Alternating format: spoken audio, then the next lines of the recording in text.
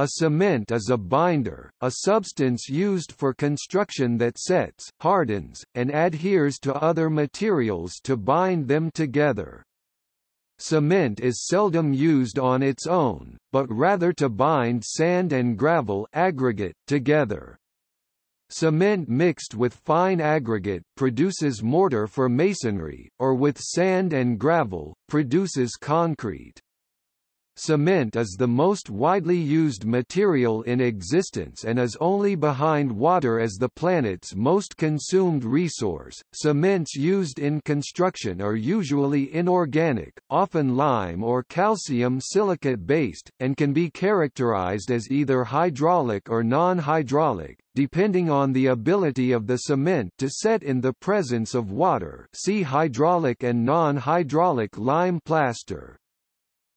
Non-hydraulic cement does not set in wet conditions or under water. Rather, it sets as it dries and reacts with carbon dioxide in the air. It is resistant to attack by chemicals after setting. Hydraulic cements, e.g., Portland cement, set and become adhesive due to a chemical reaction between the dry ingredients and water. The chemical reaction results in mineral hydrates that are not very water-soluble and so are quite durable in water and safe from chemical attack. This allows setting in wet conditions or under water and further protects the hardened material from chemical attack. The chemical process for hydraulic cement found by ancient Romans used volcanic ash pozzolana with added lime calcium oxide. The word cement can be traced back to the Roman term opus caementicium, used to describe masonry resembling modern concrete that was made from crushed rock with burnt lime as binder. The volcanic ash and pulverized brick supplements that were added to the burnt lime, to obtain a hydraulic binder, were later referred to as cementum, cementum, cement, and cement. In modern times, organic polymers are sometimes used as cements in concrete.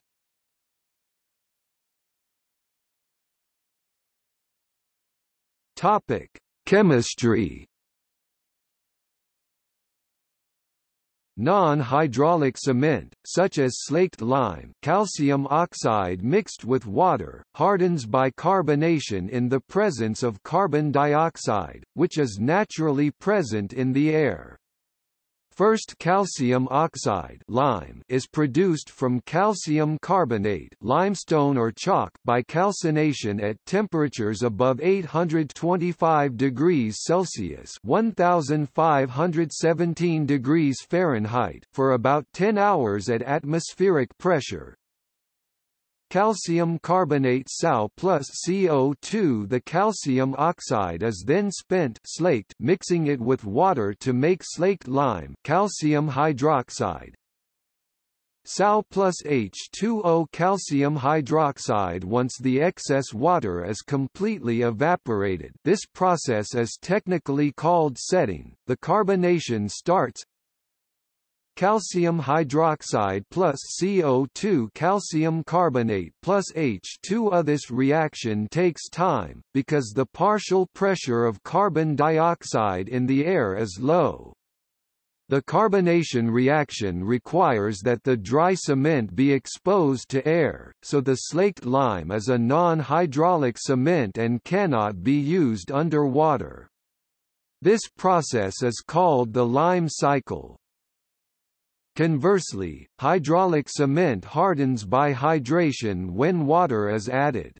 Hydraulic cements such as Portland cement are made of a mixture of silicates and oxides, the four main components being Belite 2-Sal silicon oxide, Alite 3-Sal silicon oxide, Tricalcium aluminate 3-Sal aluminium oxide, historically, and still occasionally, called Sealite, brownmillerite 4-Sau aluminium oxide iron 3 oxide. The silicates are responsible for the cement's mechanical properties.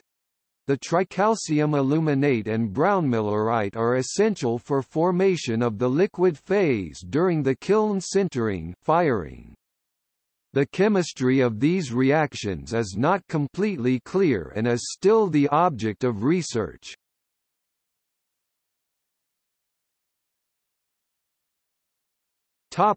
History. Perhaps the earliest known occurrence of cement is from 12 million years ago. A deposit of cement was formed after an occurrence of oil shale located adjacent to a bed of limestone burned due to natural causes. These ancient deposits were investigated in the 1960s and 1970s.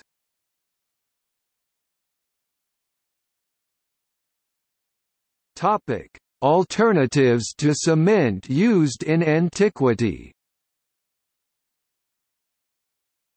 Cement, chemically speaking, is a product that includes lime as the primary curing ingredient, but is far from the first material used for cementation. The Babylonians and Assyrians used bitumen to bind together burnt brick or alabaster slabs. In Egypt, stone blocks were cemented together with a mortar made of sand and roughly burnt gypsum, calcium sulfate 2H2O, which often contained calcium carbonate.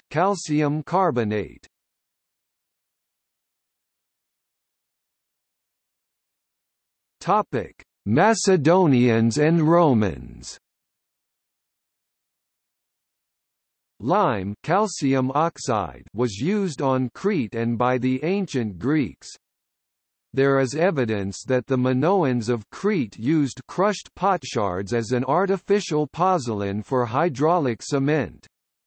Nobody knows who first discovered that a combination of hydrated non-hydraulic lime and a pozzolan produces a hydraulic mixture. See also, pozzolanic reaction. But such concrete was used by the ancient Macedonians, and 3 centuries later on a large scale by Roman engineers. There is a kind of powder which from natural causes produces astonishing results. It is found in the neighborhood of Baiae and in the country belonging to the towns round about Mount Vesuvius. This substance when mixed with lime and rubble not only lends strength to buildings of other kinds, but even when piers of it are constructed in the sea, they set hard under water. The Greeks used volcanic tuff from the island of Thera as their pozzolan, and the Romans used crushed volcanic ash, activated aluminium silicates, with lime. This mixture could set under water, increasing its resistance. The material was called pozzolana from the town of Pozzuoli, west of Naples, where volcanic ash was extracted. In the absence of pozzolanic ash, the Romans used powdered brick or pottery as a substitute, and they may have used crushed tiles for this purpose before discovering natural sources near Rome.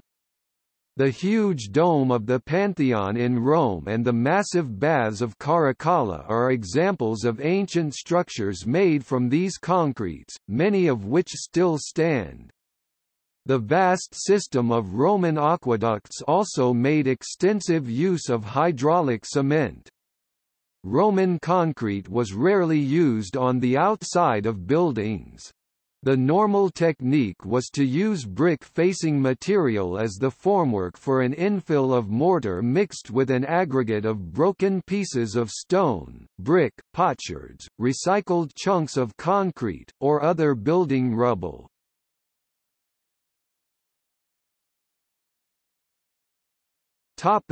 Middle Ages. Any preservation of this knowledge in literature from the Middle Ages is unknown, but medieval masons and some military engineers actively used hydraulic cement in structures such as canals, fortresses, harbors, and shipbuilding facilities. A mixture of lime mortar and aggregate with brick or stone-facing material was used in the Eastern Roman Empire as well as in the West into the Gothic period. The German Rhineland continued to use hydraulic mortar throughout the Middle Ages, having local pozzolana deposits called trass.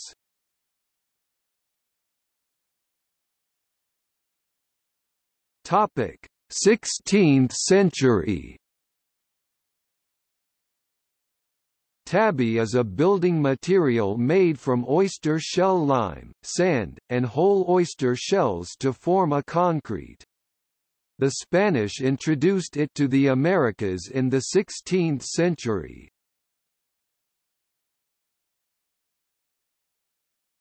Topic: 18th century. The technical knowledge for making hydraulic cement was formalized by French and British engineers in the 18th century. John Smeaton made an important contribution to the development of cements while planning the construction of the Third Eddystone Lighthouse (1755–59) in the English Channel, now known as Smeaton's Tower. He needed a hydraulic mortar that would set and develop some strength in the 12-hour period between successive high tides. He performed experiments with combinations of different limestones and additives including trass and pozzolanas and did exhaustive market research on the available hydraulic limes, visiting their production sites, and noted that the hydraulicity of the lime was directly related to the clay content of the limestone used to make it. Smeaton was a civil engineer by profession, and took the idea no further. In the South Atlantic seaboard of the United States, tabby relying on the oyster shell middens of earlier Native American populations was used in house construction from the 1730s to the 1860s. In Britain particularly, good quality building stone became ever more expensive during a period of rapid growth, and it became a common practice to construct prestige buildings from the new industrial bricks, and to finish them with a stucco to imitate stone. Hydraulic limes were favored for this, but the need for a fast set time encouraged the development of new cements. Most famous was Parker's Roman cement. This was developed by James Parker in the 1780s, and finally patented in 1796.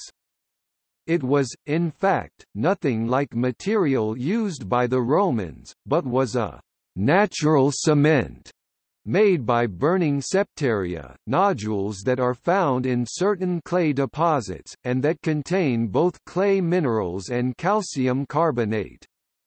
The burnt nodules were ground to a fine powder. This product, made into a mortar with sand, set in 5 to 15 minutes. The success of Roman cement led other manufacturers to develop rival products by burning artificial hydraulic lime cements of clay and chalk. Roman cement quickly became popular but was largely replaced by Portland cement in the 1850s.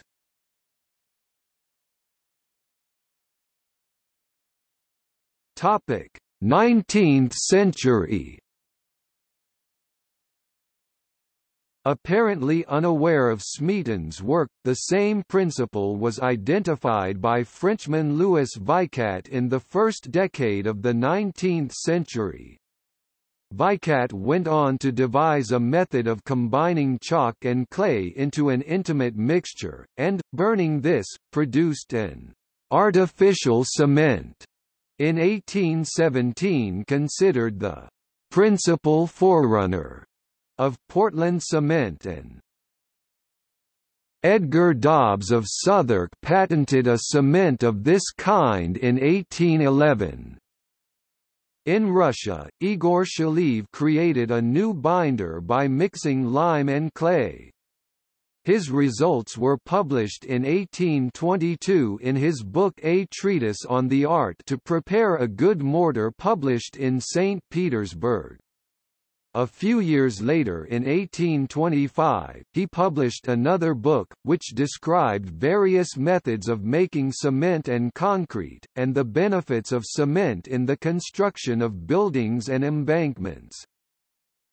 Portland cement, the most common type of cement in general use around the world as a basic ingredient of concrete, mortar, stucco, and non-specialty grout, was developed in England in the mid-19th century, and usually originates from limestone.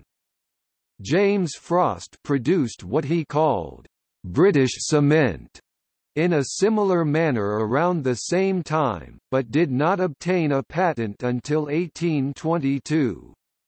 In 1824, Joseph Aspdin patented a similar material, which he called Portland cement, because the render made from it was in colour similar to the prestigious Portland stone quarried on the Isle of Portland, Dorset, England. However, Aspdin's cement was nothing like modern Portland cement but was a first step in its development, called a proto-Portland cement. Joseph Aspdin's son William Aspdin had left his father's company and in his cement manufacturing apparently accidentally produced calcium silicates in the 1840s, a middle step in the development of Portland cement. William Aspdin's innovation was counterintuitive for manufacturers of artificial cements, because they required more lime in the mix, a problem for his father, a much higher kiln temperature and therefore more fuel, and the resulting clinker was very hard and rapidly wore down the millstones, which were the only available grinding technology of the time.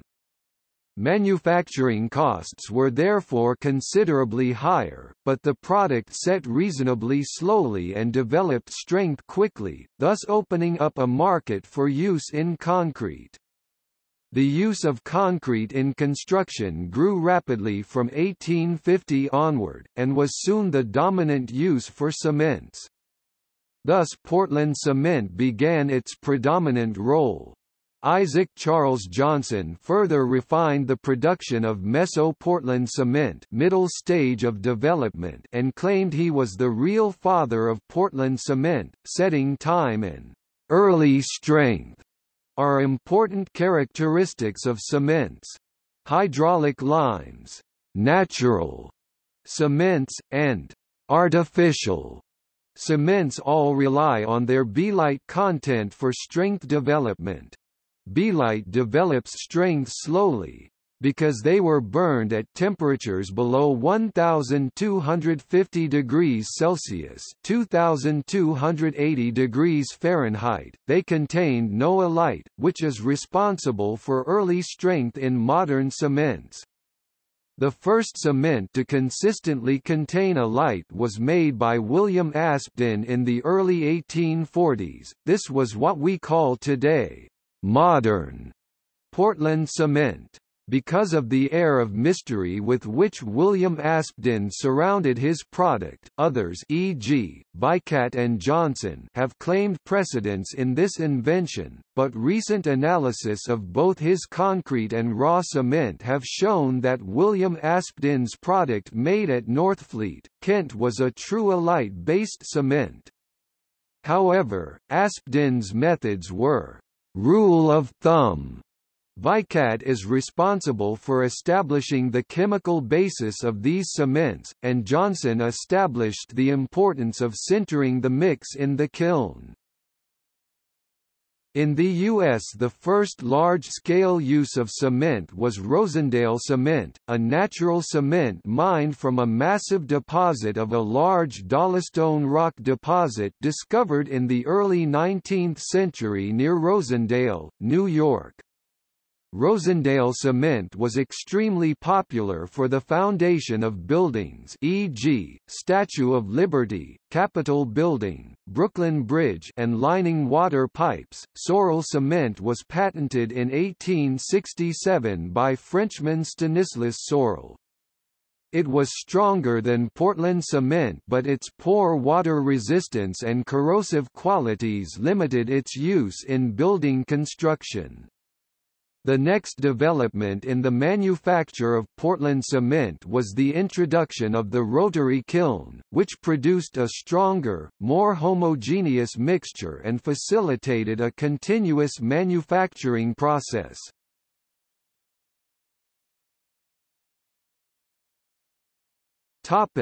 20th century.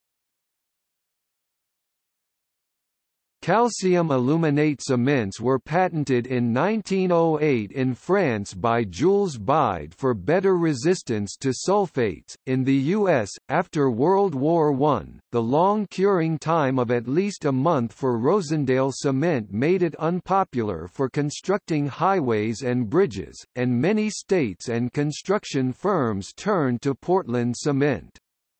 Because of the switch to Portland cement, by the end of the 1920s only one of the 15 Rosendale cement companies had survived. But in the early 1930s, builders discovered that, while Portland cement set faster, it was not as durable, especially for highways—to the point that some states stopped building highways and roads with cement. Bertrand H. Waite, an engineer whose company had helped construct the New York City's Catskill Aqueduct, was impressed with the durability of Rosendale cement, and came up with a blend of both Rosendale and synthetic cements that had the good attributes of both. It was highly durable and had a much faster setting time. Waite convinced the New York Commissioner of Highways to construct an experimental section of highway near New Paltz, New York, using 1 sack of Rosendale to 6 sacks of synthetic cement. It was a success, and for decades the Rosendale synthetic cement blend was used in highway and bridge construction.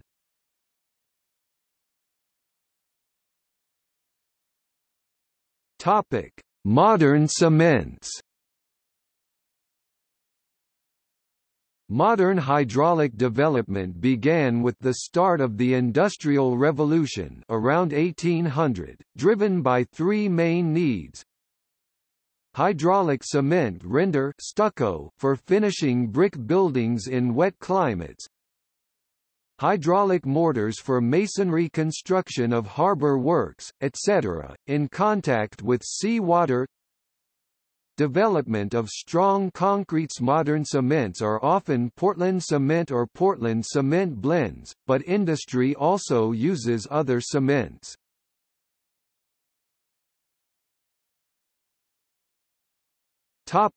Portland cement.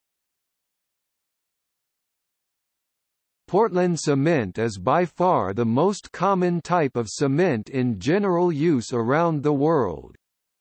This cement is made by heating limestone calcium carbonate with other materials such as clay to 1450 degrees Celsius in a kiln, in a process known as calcination that liberates a molecule of carbon dioxide from the calcium carbonate to form calcium oxide, or quicklime, which then chemically combines with the other materials in the mix to form calcium silicates and other cementitious compounds.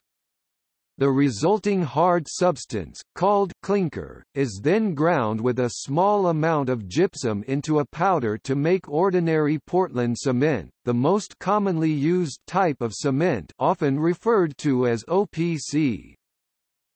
Portland cement is a basic ingredient of concrete, mortar, and most non-specialty grout.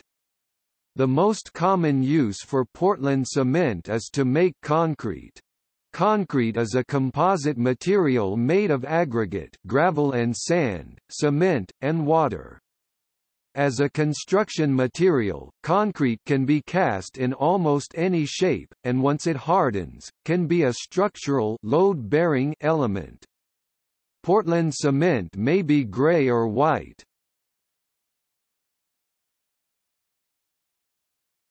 Topic: Portland cement blends. Portland cement blends are often available as interground mixtures from cement producers, but similar formulations are often also mixed from the ground components at the concrete mixing plant. Portland blast furnace slag cement, or blast furnace cement ASTM C595 and N197-1 nomenclature respectively, contains up to 95% ground granulated blast furnace slag, with the rest Portland clinker and a little gypsum. All compositions produce high ultimate strength, but as slag content is increased, early strength is reduced, while sulfate resistance increases and heat evolution diminishes. Used as an economic alternative to Portland sulfate-resisting and low-heat cements, Portland fly ash cement contains up to 40% fly ash under ASTM standards ASTM C595, or 35% under N standards N197-1. The fly ash is pozzolanic, so that ultimate strength is maintained. Because fly ash addition allows a lower concrete water content, early strength can also be maintained. Where good quality cheap fly ash is available, this can be an economic alternative to ordinary Portland cement. Portland pozzolan cement includes fly ash cement, since fly ash is a pozzolan, but also includes cements made from other natural or artificial pozzolans. In countries where volcanic ashes are available, e.g., Italy, Chile, Mexico, the Philippines, these cements are often the most common form in use. The maximum replacement ratios are generally defined as for Portland fly ash cement. Portland silica fume cement. Addition of silica fume can yield exceptionally high strengths, and cements containing 5 to 20% silica fume are occasionally produced, with 10% being the maximum allowed addition under N197-1. However, silica fume is more usually added to Portland cement at the concrete mixer. Masonry cements are used for preparing bricklaying mortars and stuccos, and must not be used in concrete. They are usually complex proprietary formulations containing Portland clinker and a number of other ingredients that may include limestone, hydrated lime, air entrainers, retarders, waterproofers and coloring agents. They are formulated to yield workable mortars that allow rapid and consistent masonry work. Subtle variations of masonry cement in the U.S. are plastic cements and stucco cements. These are designed to produce a controlled bond with masonry blocks. Expansive cements contain, in addition to Portland clinker, expansive clinkers, usually sulfoaluminate clinkers, and are designed to offset the effects of drying shrinkage normally encountered in hydraulic cements. This cement can make concrete for floor slabs up to 60 meters square without contraction joints. White blended cements may be made using white clinker containing little or no iron and white supplementary materials such as high-purity metakaolin. Colored cements serve decorative purposes. Some standards allow the addition of pigments to produce colored Portland cement. Other standards, e.g., ASTM, don't allow pigments in Portland cement, and colored cements are sold as blended hydraulic cements. Very finely ground cements are cement mixed with sand or with slag or other pozzolan-type minerals that are extremely finely ground together. Such cements can have the same physical characteristics as normal cement but with 50% less cement, particularly due to their increased surface area for the chemical reaction. Even with intensive grinding they can use up to 50% less energy and thus less carbon emissions to fabricate than ordinary Portland cements.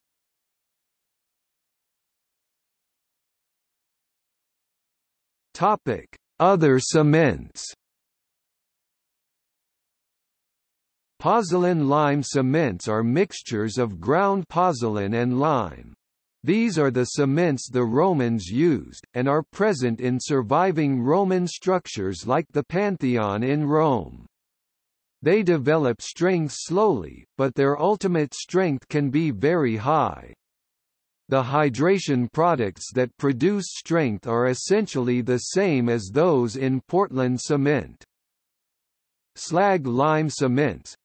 Ground granulated blast furnace slag is not hydraulic on its own, but is activated by addition of alkalis, most economically using lime. They are similar to pozzolan lime cements in their properties. Only granulated slag, i.e., water-quenched, glassy slag, is effective as a cement component. Supersulfated cements contain about 80% ground granulated blast furnace slag, 15% gypsum or anhydrite and a little Portland clinker or lime as an activator. They produce strength by formation of ettringite, with strength growth similar to a slow Portland cement. They exhibit good resistance to aggressive agents, including sulfate. Calcium aluminate cements are hydraulic cements made primarily from limestone and bauxite. The active ingredients are monocalcium aluminate Cal 204, Sau aluminium oxide or Ca in cement chemist notation, CCN, and mionite Ca12 aluminium oxide, 12 Sau 7 aluminium oxide, or C12A7 in CCN. Strength forms by hydration to calcium aluminate hydrates. They are well adapted for use in refractory, high-temperature resistant concretes, e.g., for furnace linings. Calcium sulfoaluminate cements are made from clinkers that include yeelimita, calcium aluminate SO4 or C4A3S in cement chemists' notation, as a primary phase. They are used in expansive cements, in ultra-high early-strength cements, and in low-energy cements. Hydration produces ettringite, and specialized physical properties such as expansion or rapid reaction are obtained by adjustment of the availability of calcium and sulfate ions.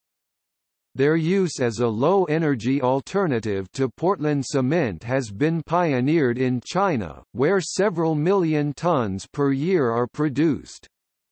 Energy requirements are lower because of the lower kiln temperatures required for reaction, and the lower amount of limestone, which must be endothermically decarbonated, in the mix. In addition, the lower limestone content and lower fuel consumption leads to a CO2 emission around half that associated with Portland clinker. However, SO2 emissions are usually significantly higher.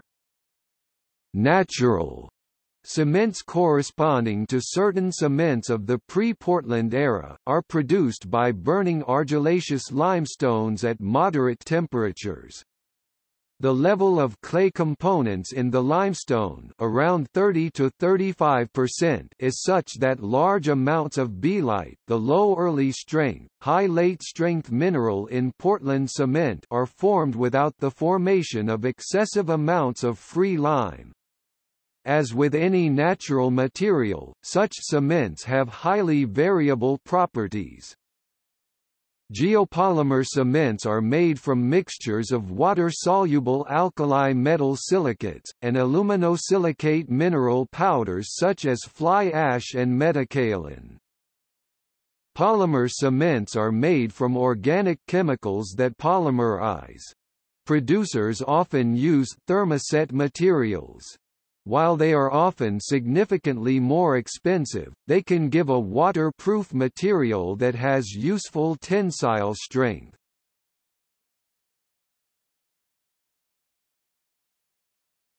Topic: Setting and curing. Cement starts to set when mixed with water, which causes a series of hydration chemical reactions. The constituents slowly hydrate and the mineral hydrates solidify. The interlocking of the hydrates gives cement its strength. Contrary to a common belief, hydraulic cement does not set by drying out. Proper curing requires maintaining the appropriate moisture content during the curing process. If hydraulic cements dry out during curing, the resulting product can be significantly weakened. Nonetheless, a minimum temperature of 5 degrees Celsius is recommended.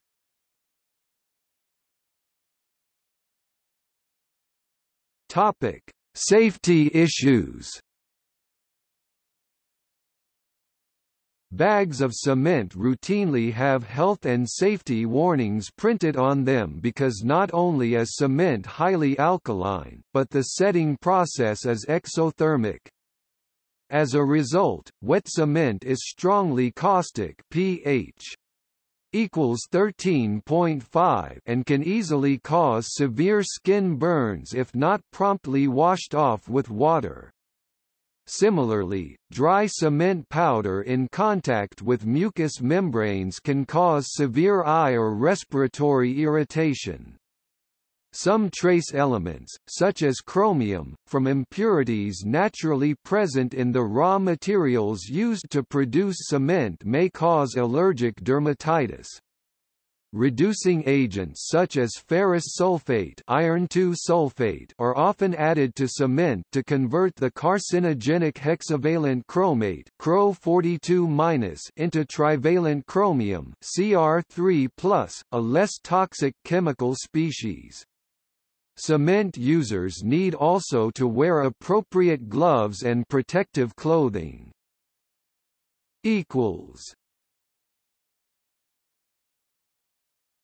Topic: Cement industry in the world.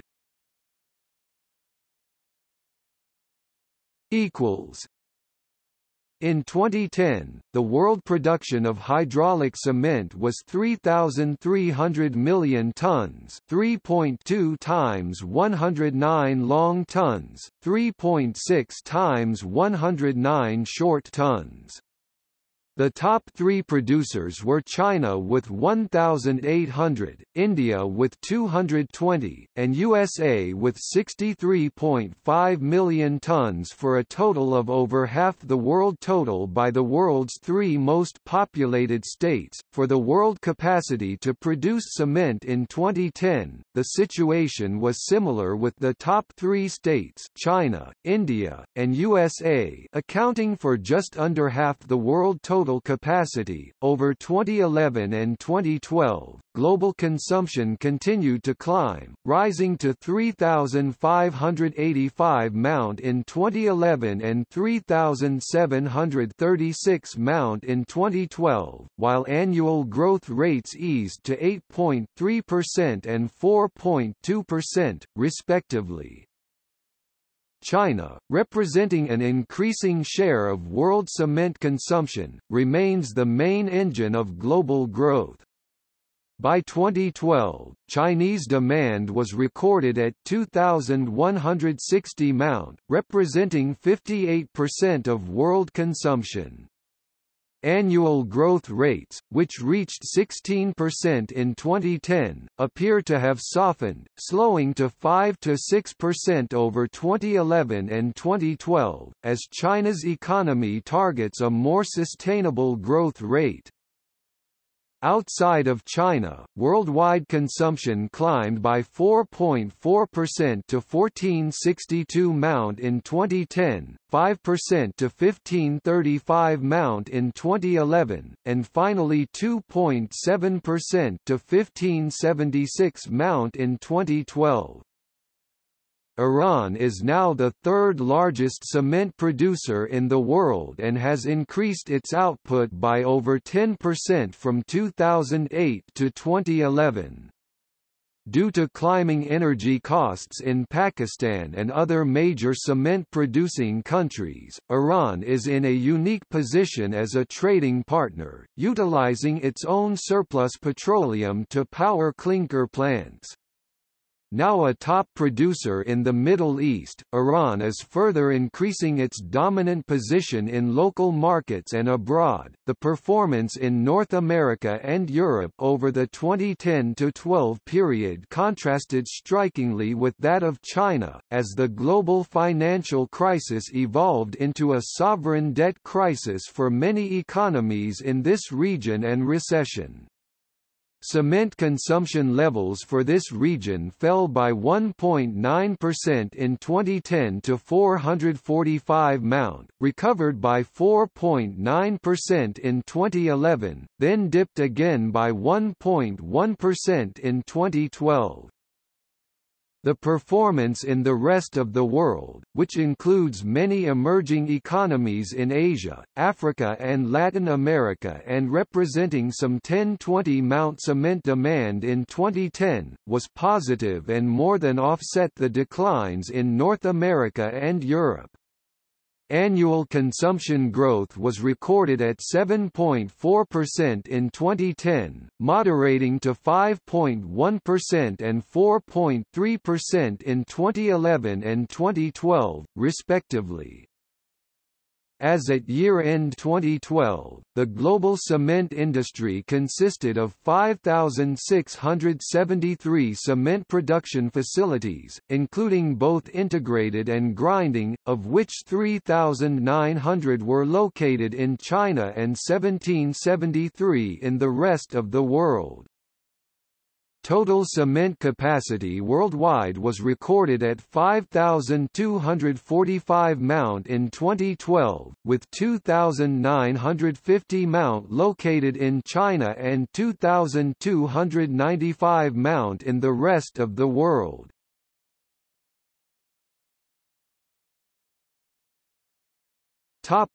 China. For the past 18 years, China consistently has produced more cement than any other country in the world. However, China's cement export peaked in 1994 with 11 million tons shipped out and has been in steady decline ever since. Only 5.18 million tons were exported out of China in 2002. Offered at $34 a ton, Chinese cement is pricing itself out of the market as Thailand is asking as little as $20 for the same quality. In 2006, it was estimated that China manufactured 1.235 billion tons of cement, which was 44% of the world total cement production. Demand for cement in China is expected to advance 5.4% annually and exceed 1 billion ton in 2008, driven by slowing but healthy growth in construction expenditures. Cement consumed in China will amount to 44% of global demand, and China will remain the world's largest national consumer of cement by a large margin. In 2010, 3.3 billion tons of cement was consumed globally. Of this, China accounted for 1.8 billion tons.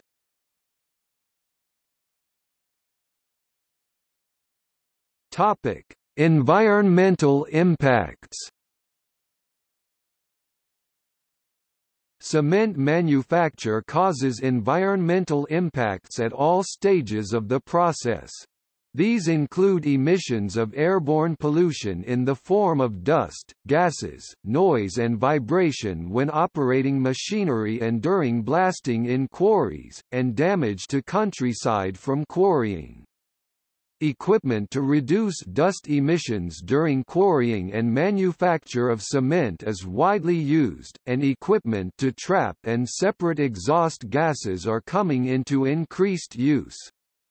Environmental protection also includes the reintegration of quarries into the countryside after they have been closed down by returning them to nature or recultivating them.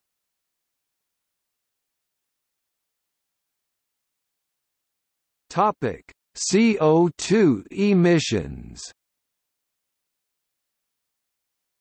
Carbon concentration in cement spans from approximately equals 5% in cement structures to approximately equals 8% in the case of roads in cement. Cement manufacturing releases CO2 in the atmosphere both directly when calcium carbonate is heated, producing lime and carbon dioxide, and also indirectly through the use of energy if its production involves the emission of CO2.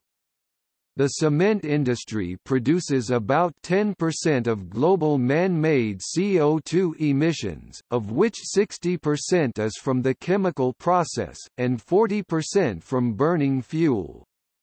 A Chatham House study from 2018 estimates that the 4 billion tons of cement produced annually account for 8% of worldwide CO2 emissions. Nearly 900 kilograms of CO2 are emitted for every 1,000 kilograms of Portland cement produced. In the European Union, the specific energy consumption for the production of cement clinker has been reduced by approximately 30% since the 1970s. This reduction in primary energy requirements is equivalent to approximately 11 million tons of coal per year, with corresponding benefits in reduction of CO2 emissions. This accounts for approximately 5% of anthropogenic CO2. The majority of carbon dioxide emissions in the manufacture of Portland cement, approximately 60%, are produced from the chemical decomposition of limestone to lime, an ingredient in Portland cement clinker. These emissions may be reduced by lowering the clinker content of cement. They can also be reduced by alternative fabrication methods such as the intergrinding cement with sand or with slag or other pozzolan-type minerals to a very fine powder, to reduce the transport of heavier raw materials and to minimize the associated costs. It is more economical to build cement plants closer to the limestone quarries rather than to the consumer centers. In certain applications, lime mortar reabsorbs some of the CO2 as was released in its manufacture, and has a lower energy requirement in production than mainstream cement. Newly developed cement types from Novacem and Eco Cement can absorb carbon dioxide from ambient air during hardening. Use of the Kalina cycle during production can also increase energy efficiency.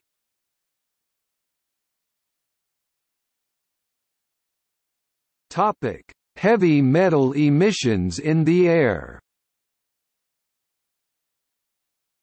In some circumstances, mainly depending on the origin and the composition of the raw materials used, the high-temperature calcination process of limestone and clay minerals can release in the atmosphere gases and dust rich in volatile heavy metals. A.O., thallium, cadmium and mercury are the most toxic.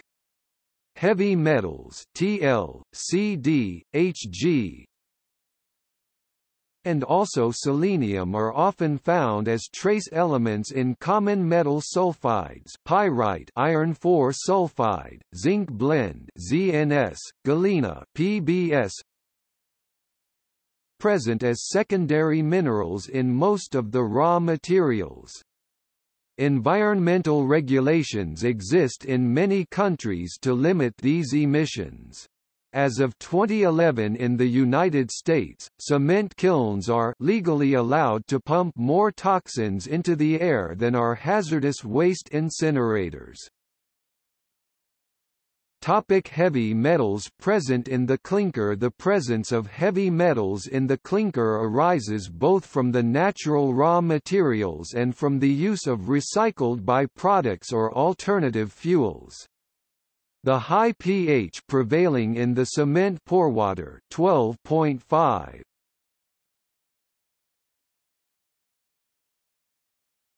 Topic: Use of alternative fuels and byproducts materials. A cement plant consumes 3 to 6 gigajoules of fuel per ton of clinker produced, depending on the raw materials and the process used. Most cement kilns today use coal and petroleum coke as primary fuels, and to a lesser extent natural gas and fuel oil. Selected waste and byproducts with recoverable calorific value can be used as fuels in a cement kiln, referred to as co-processing, replacing a portion of conventional fossil fuels, like coal, if they meet strict specifications. Selected waste and byproducts containing useful minerals such as calcium, silica, alumina, and iron can be used as raw materials in the kiln, replacing raw materials such as clay, shale, and limestone. Because some materials have both useful mineral content and recoverable calorific value, the distinction between alternative fuels and raw materials is not always clear. For example, sewage sludge has a low but significant calorific value, and burns to give ash-containing minerals useful in the clinker matrix. Clinker is manufactured by heating raw materials inside the main burner of a kiln to a temperature of 1450 degrees Celsius, which is hotter than lava flowing from a volcano. The flame reaches temperatures of 1800 degrees Celsius. The material remains at 1200 degrees Celsius for 12 to 15 seconds, at 1800 degrees Celsius for 5 to 8 seconds, also referred to as residence time. These characteristics of a clinker kiln offer numerous benefits, and they ensure a complete destruction of organic compounds, a total neutralization of acid gases, sulfur oxides and hydrogen chloride. Furthermore, heavy metal traces are embedded in the clinker structure and no byproducts, such as ash of residues, are produced. Source: the EU cement industry already uses more than 40% fuels derived from waste and biomass in supplying the thermal energy to the grey clinker making process. Although the choice for this so-called alternative fuels (AF) is typically cost-driven, other factors are becoming more important. Use of AF provides benefits for both society and the company. CO2 emissions are lower than with fossil fuels, waste can be co-processed in an efficient and sustainable manner, and the demand for certain virgin materials can be reduced. Yet there are large differences in the share of AF used between the European Union (EU) member states. Clearly, the societal benefits can be enlarged if more member states increase their AF share. In this study, Ecofys assess the barriers and opportunities for further uptake of AF in 14 EU member states. Ecofys found that local factors constrain the market potential to a much larger extent than the technical and economic feasibility of the cement industry itself. In this summary, they present the overall findings. The detailed assessments are available in separate cases studies. Source. Topic: Green cement. Green cement is a cementitious material that meets or exceeds the functional performance capabilities of ordinary Portland cement by incorporating and optimizing recycled materials, thereby reducing consumption of natural raw materials, water, and energy, resulting in a more sustainable construction material.